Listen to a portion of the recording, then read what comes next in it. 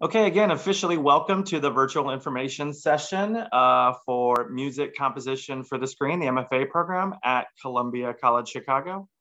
I am one of your presenters. I'm David Martz. I'm the Assistant Director of Graduate Admissions, and I'll be your point person for all things admissions.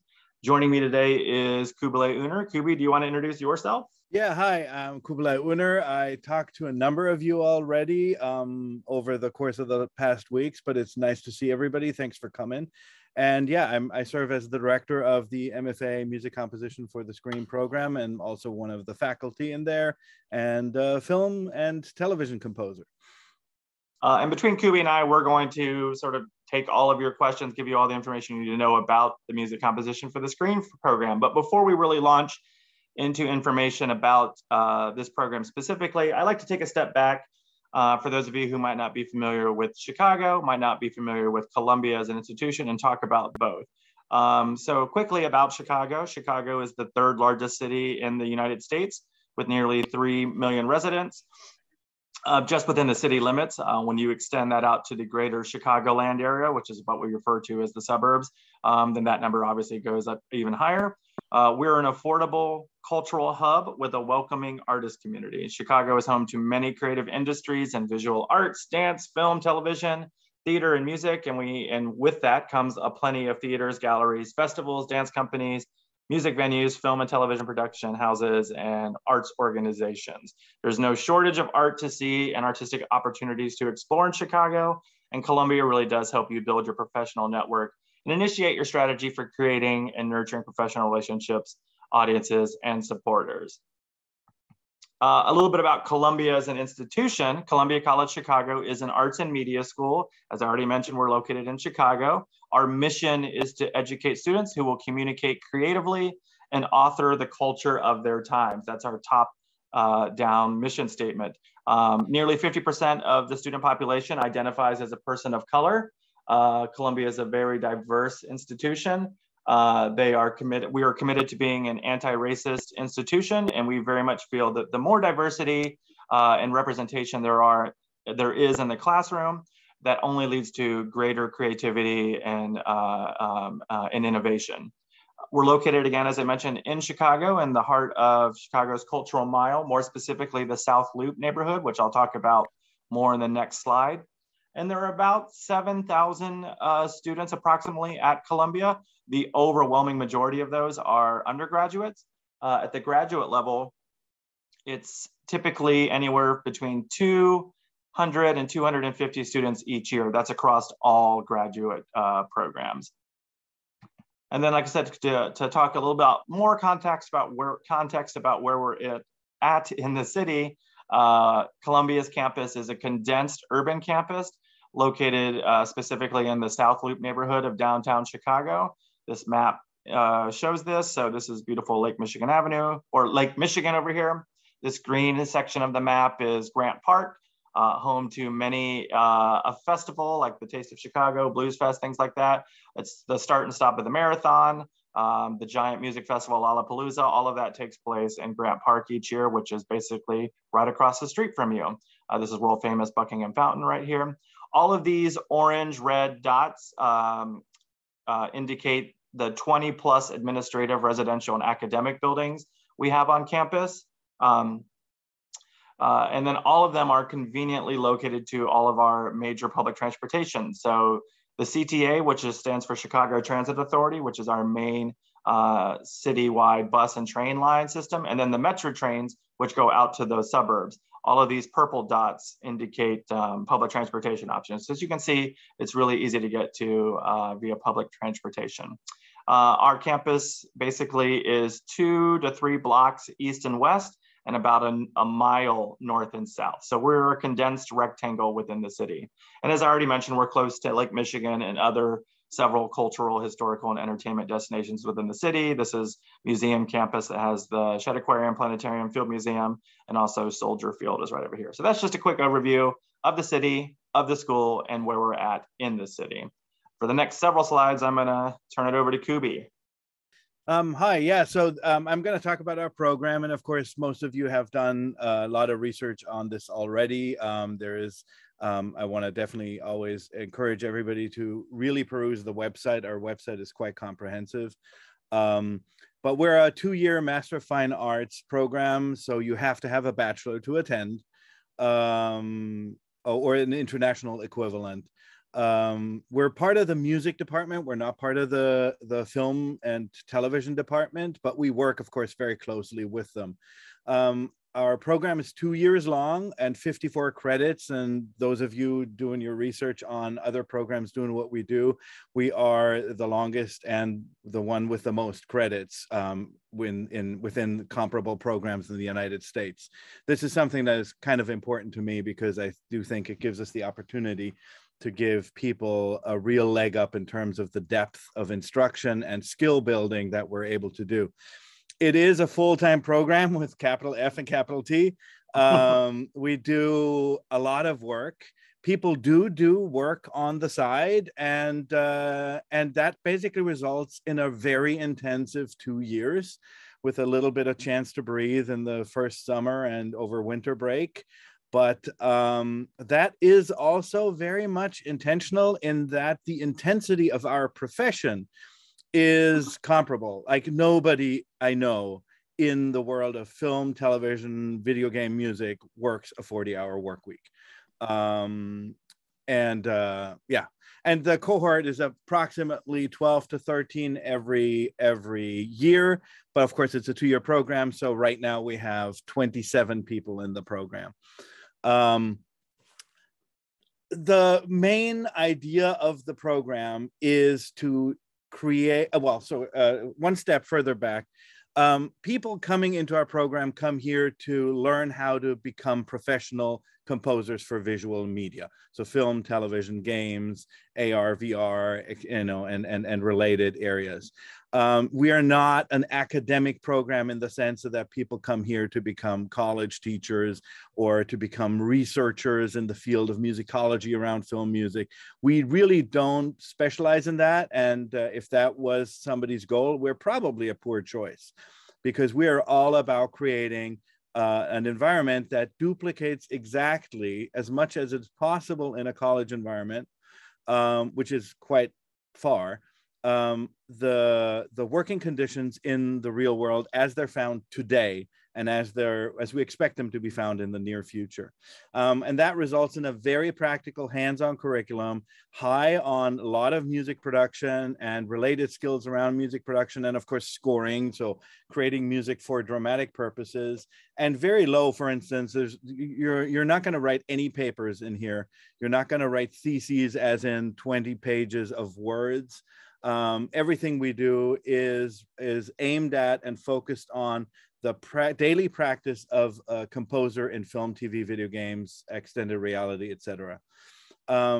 Related to that, underlying our entire curriculum, and that is something that we are very unique in. Some other programs are now starting to copy us, which I consider flattery. And that is, everything we do is based on real projects led by the actual composer. So I will not bring in a scene from Dune and say, hey, why don't you score this? And then I'll tell you whether or not you did a good job. Why? Because I'm not the composer of Dune. I wasn't in the room. I've never talked to Denis Villeneuve. And everything I could tell you would basically be generic. And that is what we are trying to avoid at all costs, because the one thing that really is at the heart of every film composer's or every media composer's work is specificity. That what you do is for this project, for these creative, for this director, for this TV producer, for this game developer, for this project, for these instructions, and how do we do that with our own musical voice? So it is the opposite of generic, and that's why everything we do is based on real projects, and then all the projects that we bring into the program are led by the original composer. On top of that, of course, we have a lot of recording sessions. We have 4 with professional brought in musicians in professional studios, so not college musicians, not college studios. We do have college studios, we do have college musicians, and those are being used by our composers on top and beyond of what we do in the professional sessions. The reason for those professional sessions is twofold. Number one, to build a good portfolio with some live players on top of all the programmed stuff that we do. Of course, the bulk of what we do happens in the computer and either with electronic sounds or samples. But to build a portfolio with really outstanding recordings is number one. Number two, though, also to get used to the speed of professional recording sessions, because you will, unless you've ever been in one, you have no idea how fast they are. And it really is hard, even for a professional musician, composer, to keep up. And so that is one of the reasons we have all our sessions not with students who are, for obvious reasons, much slower.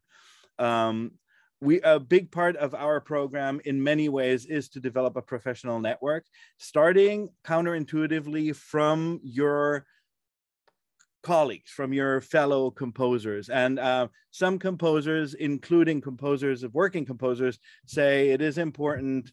It's not important to network with fellow composers. It's important to network with filmmakers or game developers or TV producers. And while that is true, especially in the beginning, way more than half of your work will actually come from fellow composers, because the beginning, your work in the beginning, more often than not after graduation, will be collaborative work, additional music for, or assisting somebody, or the entry-level type work. And that entry-level type work is incredibly important in order to build your credibility as a future lead composer, where filmmakers feel confident, hey, I can ask this question and they will deliver 6 weeks from now. Both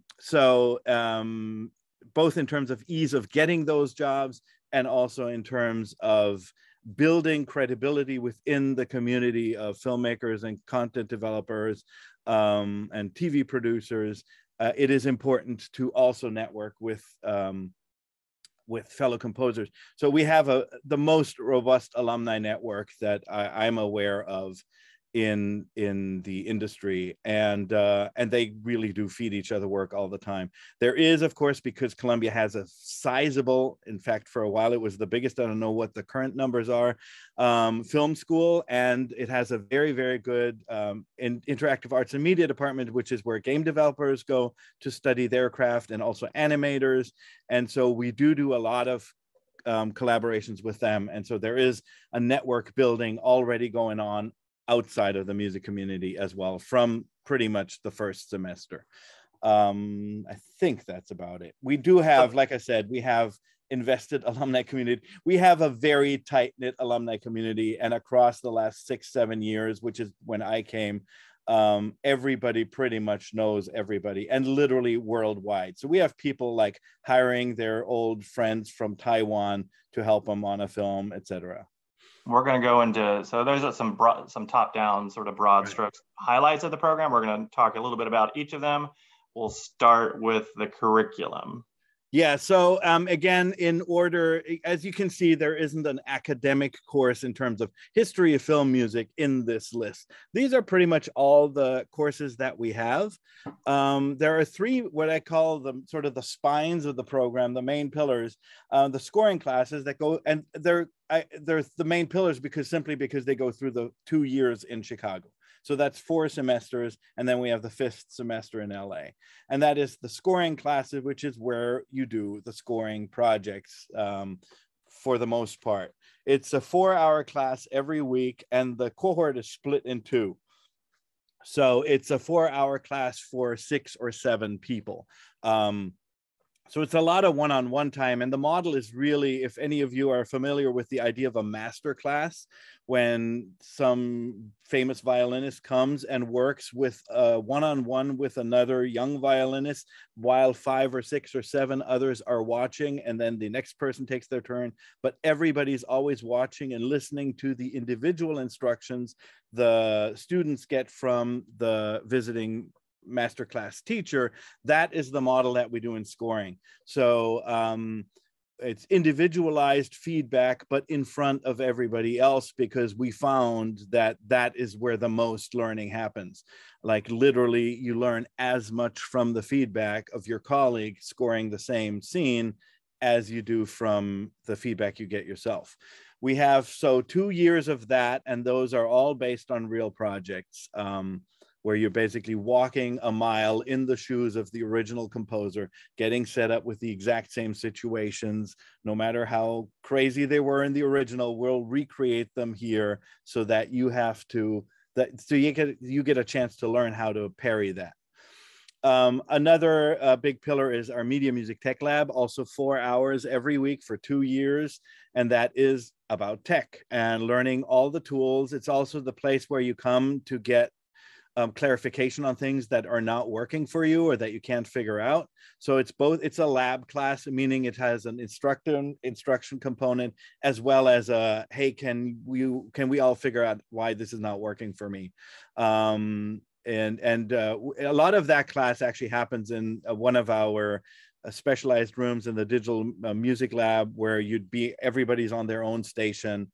And it covers softwares that are obvious to everybody, like digital audio workstations or samplers, but it also covers softwares that you're maybe not thinking of right now, like for instance, Unity, which is a programming environment for interactive media, or Wise and Fmod, which are middlewares, so-called middlewares, that basically softwares that interface between music and interactive softwares. And we cover all of those. But we also, for instance, in the last semester in Media Music Tech Lab, we cover things like how do you mic various instruments, or how do you use an actual hardware compressor. Last on the list for the first year is a 2-hour class called Screen Music Forum, and that's where literally all the stuff lives that is ancillary but important. So talking about copyright, talking about contracts, having a visiting film editor talk about how they do their work.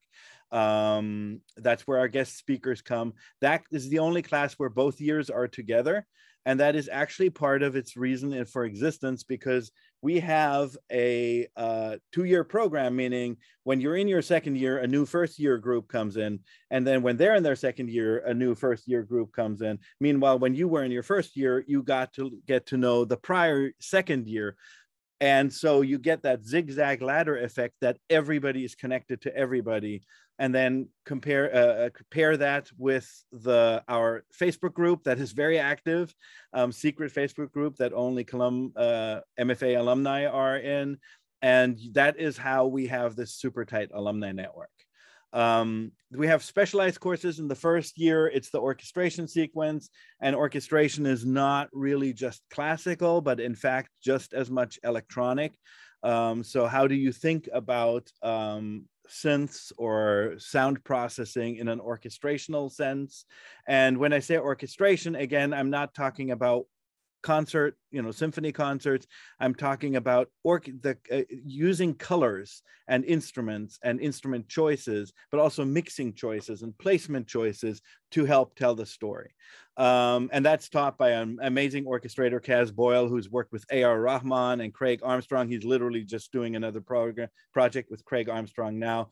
Trevor Morris, he actually worked with Hans Zimmer as a programmer and tech for a while, but then as an orchestrator, he's done a lot of A-list films and still does them, and happy to have him in the program.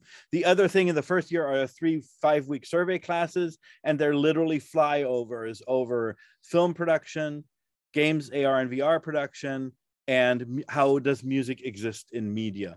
And they're just really quick flyovers so that you understand basically the basics of the principles behind the media that we're actually working for, and how the people who make them think. That's the first year. And then the second year, the additional classes are mostly music for games, AR and VR. That's taught by Joel Korlitz, who just released Halo Infinite. He was one of the 3 composers on that. Has a BAFTA nominee. And again, he just brings his games. You're working on his games with him so that we don't make anything up. And then the other thing is a very kind of unusual thing for a media music program, but I find it to be one of our more important classes, and that's conducting for media. It is 6 credits, so the whole second year, 3-credit, 3-hour class, and it's conducting and sight-singing, solfege. And the reason why it's important is, as you can tell by all the stuff that you look at beforehand, everything we do is very mediated. There is a machine between us, there's a film between us and our music, there are computers, there are all these kind of intermediate concerns. Conducting for media, besides teaching you how to conduct, because in our live sessions, of course, you have to conduct real musicians, what it also does, it gives you a whole new relationship to the music that you're writing, using nothing but your own self, your arms and your voice. And everybody, it's one of those classes that are quite intense, especially also because some people come in with, very little sort of classical training. Doesn't matter, you catch up. And at the end of it, everybody says they have a completely different relationship to not just their written scores, they can actually read their own scores, but also to making music in their head, imagining music, writing music in their head, not relying only on the fingers to kind of like figure something out and then capturing it that way. So it's kind of an essential skills class, sort of a back to the basics on top of the obvious skills of conducting. And then these last 3 bullet points are our LA semester. Career development is basically visiting guest speakers, and then the internships, which we refer, and we'll talk about that a little bit later. And then the thesis, which in our case, again, it's not a written thesis, it's a big piece of music for full orchestra and electronic pre-records. Which later is now. Let's talk about semester in LA. Yes, and there we are. In fact, that's the Fox Newman stage. We were there now for 3 years in a row, and it's my favorite stage in all of the world. Of course, every time you go see a Fox movie, that famous fanfare that's recorded there, that was re-recorded when in the late 90s, they rebuilt the room a little bit. But if you look online, it's actually a fantastic room because it sounds so good. While they rebuilt the whole control room, etc., they did not touch the walls because it sounded so good. So if you look at photos, it looks like a storage place. It looks like where you keep theater sets or something, but it sounds fantastic. So we're there for 5 weeks. It's part of the curriculum. Everybody goes. We have in the career development class, we have our daily guest speakers. That's a lot of composers, people like Thomas Newman come to visit. We actually visited Harry Gregson Williams in his studio a number of times. And then of course we ended up Zooming during the pandemic. Same thing, James Newton Howard, Laura Cartman came in, Miriam Cutler. So a number of composers come and talk about what they feel is important, how they got there. But other guest speakers include composer lawyers, people who deal with contracts, agents, music editors. So anybody in the industry that interfaces with composers, we have come in, and it's basically 20 guest speaker sessions every day in the morning. And then in the afternoon, everybody goes to their internships, and the internships are usually with composers, but they don't have to be. Some people interned at recording studios or with composer PR firms, depending on personal interest. And the way that works is after about 3 semesters, at the end of the 3rd semester, we start thinking about this. At the beginning of the 4th semester, I sit down with everybody one-on-one, and we create a game plan on who they want to intern with the only condition being that that person should be in LA, because of course that's where we are going to be, and the internships are 90% of the time in person. Even during the pandemic, we ended up having a lot of in-person internships. And then we basically create a hit list, and I go down that list and call people until we find somebody who's willing to take on that person.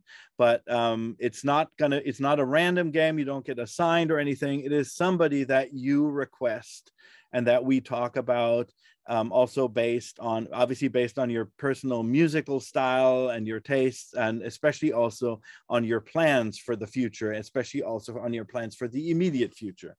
And then in the last week is our big thesis session, and that is the 4th and biggest session at Fox, or a similar studio. with a full professional orchestra. Over the last 2 years, we've started to split the orchestra and do what they call striping, which is a very common technique used more often than not right now, actually, in film scoring. And what that means is we recorded the strings and the harp in the morning, and then we recorded the winds and the woodwinds and the brass in the afternoon. And what that allowed us to do is it allowed us to have a much bigger orchestra.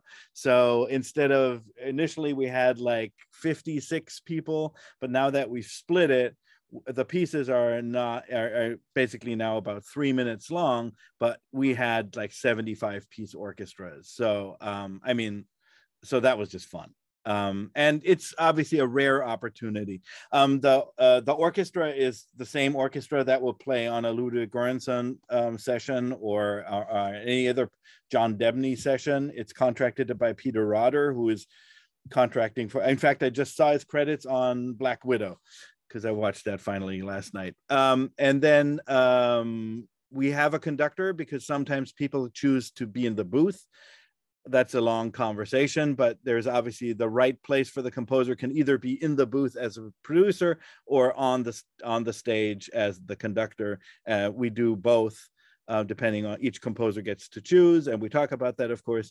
And then not last, but absolutely not least, we have a phenomenal engineer. And so it's Dennis Sands, who look up his credits. It's like Avengers Endgame. He has like 300 film credits, and they're all Avengers Endgame sized. And he's a wonderful, wonderful person, an incredible engineer. And so this is kind of the Rolls Royce experience, where after all the various experiences that are maybe more germane to the beginnings of a composer or to the indie side of our work, it is also important to get this experience of how do you work when you have like the high-end team. And a lot of our composers, in fact, right there in the guy with the baseball cap, he's been working with Matt Margison, and so that's the Kingsman composer, and so he's kind of working in that world right now as an assistant. Oh, and also way back in the corner there, that's Brandon right there, yeah. And he just became Heitor Pereira's assistant, who you know from the Minions and Despicable Me scores and Angry Birds. And again, so he actually was just at Fox on a job. So we're kind of trying to run the gamut of all the different ways that we work. And this is, of course, film, the same thing for games. This is a big, important part. As I was saying, every project that we teach is based on real projects. So if it was just me and Joel and Kaz teaching, we'd have too limited a set of projects to build a program on. And that is why we have the composers in residence. They come in for 7 weeks at a time. And here's a list of some of the ones that were here up until last year. And they bring one of their projects. They work with our composers for 7 weeks and do the exact same thing that I do with my films, which is have them walk through the process on that project as they experienced it, and always on the whole project. So not just the one scene, but the whole project, from how do I plan this whole score, and then how do I make this cue fit not just this moment in the film, but fit the whole of the entire story and of the entire film and of the entire musical experience, and of course fit the instructions of the director. So you can see here the list of people that we've had and some of the projects.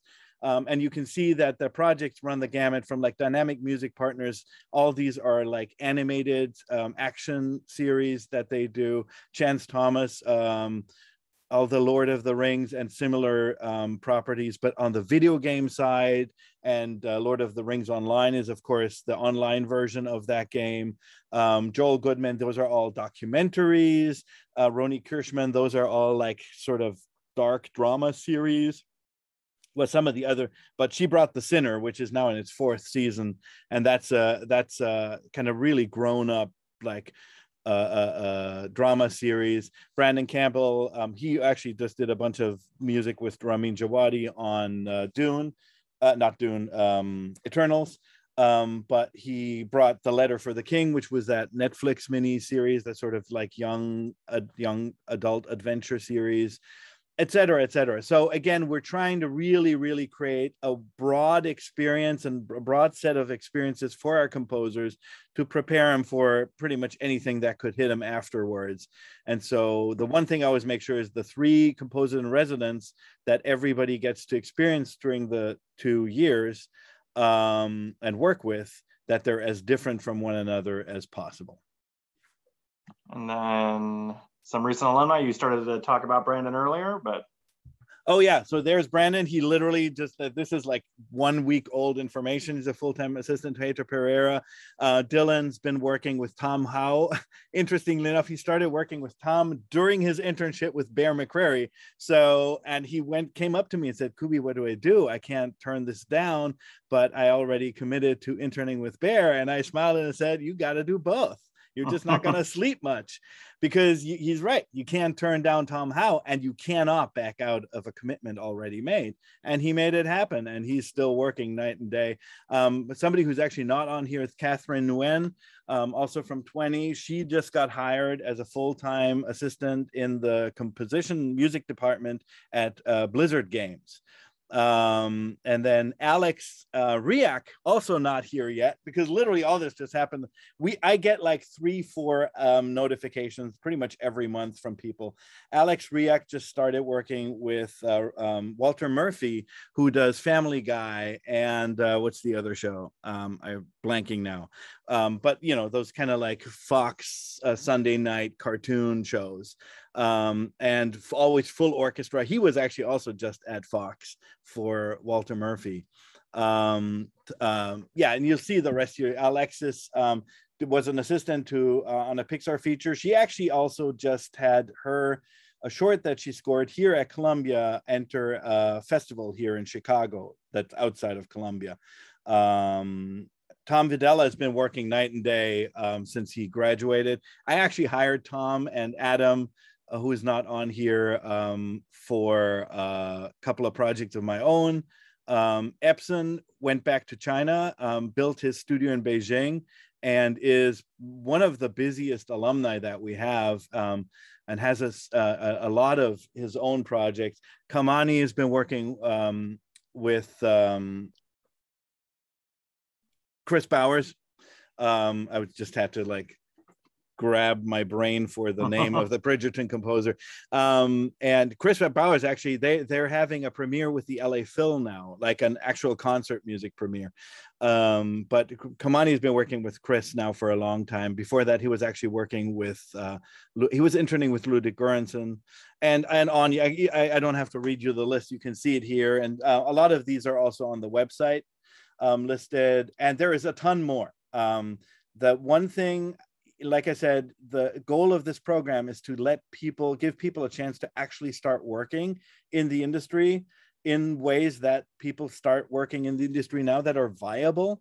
And I'm happy to report it's really working. We have a lot of people work within sometimes weeks, at the latest within months of being out of the program. So I could let Kubi talk about his alumni all day long if he wanted yes, to. Exactly. So Stop me now. we got to stick to. Oh, we're already at 10:36. Yeah. So all right. So I have a couple more slides to get through, and then we'll start taking questions. So I just wanted to quickly mention some other additionally to the resources you have within the music department. There are other campus resources that you can take advantage of while you're a student here. This building is our newest building to the Columbia building family. This is our student center. This is the communal collaborative meeting space for all students, regardless of their program or major or department. So within the Student Center are plenty, what is a maker space? It's a DIY crafting space. There's a fitness center, career center, health center is on campus. You have access to counseling centers, academic center for tutoring and counseling, services for students with disabilities, Shop Columbia. That's one of our student stores, so students who sell their work, you can do that through Shop Columbia, a fabrication studio, a library, I didn't put on this list, and I now realize I probably should. We have an International Student and Scholar Services Office who works closely with our international students. And as if you probably couldn't tell already, there's usually a large contingent of international students that are within this program each year. And then lastly, I list my office, the School of Graduate Studies office, because we too are a resource for you throughout your time at Columbia. We don't just work with you at admissions and then say goodbye to you once you start the program. We continue to work with you throughout your 2 years here, and as a resource or as you need us on campus. And I want to add, go ahead, yeah. I want to add that both the School of Graduate Studies and David as our main contact there, and Claire Lake, who heads the International Students and Scholar Services Office, are phenomenal. And like the level of support that you guys are giving is really, really, really exemplary. So it's a real service for all of us in the program. Well, thank you very much for those kind words. And Claire is great too. Claire and I will also probably have we've already done one international student Q&A info session. We'll likely do a couple others coming up, so stay tuned for that. More from me, more from Claire in the near future. I want to talk a little bit about funding. So funding is obviously an important part of the decision-making process when you're thinking about going to graduate school. Funding at Columbia usually falls into 4 categories. It's scholarships, it's working on campus, it's working off campus, and it's federal loans. So scholarships, Columbia does have a variety of student scholarships, both for incoming and continuing students. The full listing of scholarships can be found at colum.edu/scholarships, and I encourage you to look through those. But I want to talk about the incoming student scholarship, which is called our Graduate Merit Award Scholarship. Those are merit-based scholarships that you apply, that you do not need to do anything separate to apply to that. You just apply to the program on or before the deadline of January 14th, and then you will automatically be considered for those scholarships. Those scholarships are selective and competitive, but they range anywhere from 25% of your tuition being covered, maybe upwards of 75% of your tuition being covered.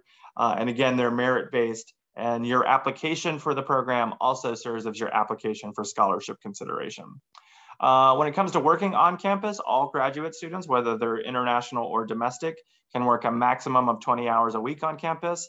Assistantships are jobs that are assigned at the time of admissions, and they are jobs where you work with the music department specifically, and you are paid with a stipend. Assistantships are similar to the incoming student scholarships in that those are selective and competitive as well, and they're merit-based as well.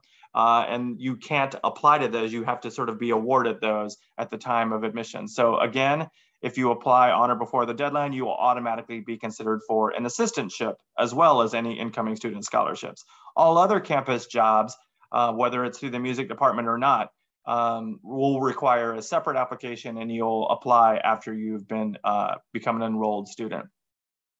Working off campus, this is only for domestic students. So only US citizens or permanent residents can legally work off campus. International students, if you're here on an F1 visa, you are only able to work on campus. But our student employment portal that lists all of our campus jobs will also list some off-campus jobs. And then the academic departments and career center will also likely know of internships or other opportunities that are related to your field as well.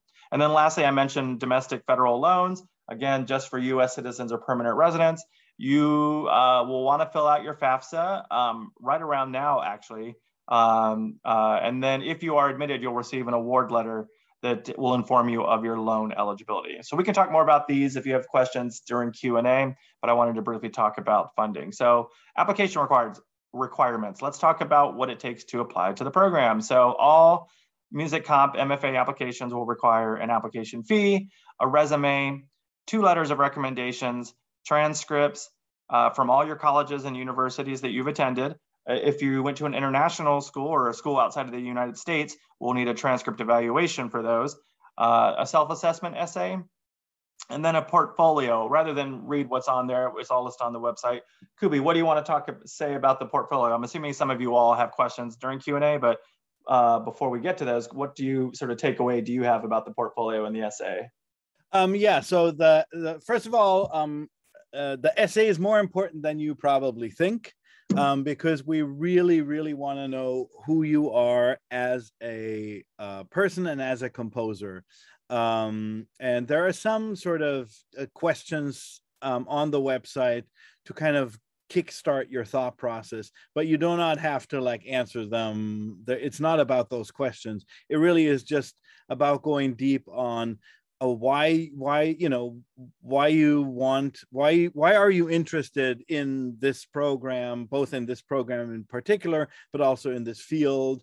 And how do you see yourself as a collaborator? What about this is important to you? And anything else that you feel is important to for us to know about you as a person and as an artist. So the essay, stick within the word count. The one thing I can tell you, just sort of insider tip, in this field, in our field of media music composition, fulfilling delivery requirements is absolutely essential. So for instance, if the essay is supposed to be, I forget actually the word count, it's on the website. It's we can look that up during Q&A. Yeah, but whatever the word count is, stick within it. If it says exactly 4 pieces for the portfolio, now more than 12 minutes, stick with that. Because that is actually an important part of our field. For the portfolio, it doesn't have to be music to picture. It can be, and this is also described on the website, but if you have something that's music underneath a dialogue heavy scene, you obviously want that music in the film excerpt to be mixed the way it should be mixed, which is underneath the dialogue. People need to hear the dialogue. But in a case like that, you can submit the same piece twice, once with the dialogue and once without, either as audio only or as video with no dialogue, so that we can actually hear your composition a little bit more clearly. And then that will just count as one piece of however long it is length. In general, when you try and figure out which 4 pieces you want to send us, my best advice is send your best work.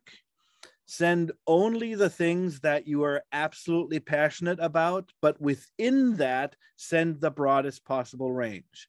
So do not send the broadest possible range, period. Don't go like, I hate action cues, I hate action movies, but I gotta have a Hans-style action cue in there. You do not. You want to really showcase who you are, your best self. But within that, if you're a songwriter who also does some 12-tone string quartets, make sure that you have a song in there and some 12-tone string quartet music. But basically, the portfolio should be a set of pieces where you go, this is, where you would show it to somebody with the biggest smile on your face because you're so goddamn proud. I get asked all the time. People obviously don't usually have just pieces sitting around that come in at exactly 3 minutes a piece. So how do you go about like fade in or fade out from that? Yeah, fade in or fade out. Totally cool. Happens in film all the time. So you can just take, if the real interesting portion is the middle 3 minutes, quick fade in, middle 3 minutes, quick fade out. Now, also a couple of those pieces should have score attached to them, like written score. We want to see that you can do that. And if you end up sending the middle 3 pieces, make sure that it's at least notated that the section that we're listening to starts on page 12 in the score or something. They don't have to have live players. In fact, one of the pieces should very much be produced in the computer. And if you can showcase that you're really good with faking acoustic instruments, which is very important in our field. Even all the film scores that end up being live recorded, they all start out as mock-ups. And so if you have good mock-up skills, show them off in your portfolio. Okay. And if you don't, then don't. Like, you don't have to pretend anything. You don't have to feel like, oh no, I'm missing this piece. Everybody is missing a piece. Just show us your best self, and within that best self, the broadest range. All right, let's get through these last couple of slides so we can get to questions, because we're now got 45 minutes left for questions. So I'll just quickly mention, if there are all application requirements can be found at colum.edu/grad admissions. And if you're an international applicant, there may be additional steps to the application process, which we can also talk about. Just a quick overview of the timeline. So between now and the deadline, you should be attending virtual information sessions like today and doing research on your program. You should collect all your application materials. So start thinking about your pieces that you're going to submit for your portfolio. Start writing and rewriting and triple writing your essay. Start requesting your transcripts or getting the evaluation process started and figuring out who your letter writers are going to be and ask their permission and getting that process started as well. And then the deadline is January 14th. That's where you want to submit your application on or by. And then no later than 8 weeks after the priority deadline, that's the latest decisions will be released. Sometime between, so that's the beginning of March to the middle of March. Sometime between January 14th and the beginning of March / middle of March, an interview will be conducted. And an interview for this program really is sort of the first sort of cut, if you will. It's the first a process and sort of being moved on to the next stage of admission. So Kubi and the faculty review committee will make a decision of who they're going to invite for an interview. It'll happen sometime between, like I said, March 1st or sometime between January 14th and March 15th, somewhere between there. As soon as we determine who is going to invite it to interviews, we will contact you and let you know. And if you didn't get invited to an interview, then you'll sort of be denied at that point. That is sort of the first round of admissions. And then the interviews will happen. And then shortly after that, we'll release decisions. And then April 15th, that is the date that you'll want to tell us your decision by. So if you are admitted, we'll want to know if you're accepting the offer and coming to Columbia by April 15th. Okay, we can talk more about that in Q&A, but that was a quick overview of the timeline. Just lastly, you can begin or continue your application by going to apply.colum.edu/apply. I'm going to try to put all these links in chat too, and then take full advantage of any upcoming admissions events. For instance, next week, our current student ambassador in the program, David Neville, he couldn't be here today because he has a class conflict, but he will be available next week if you wanted to talk to a current student and ask a current student questions about the program and their perception and his take on the program. So that's something else that you have available to you next week for those of you who want to continue to do your research about the program. And that's it. That's the end of the presentation. Let's go to questions. I'm going to stop the recording first, and then we can get started.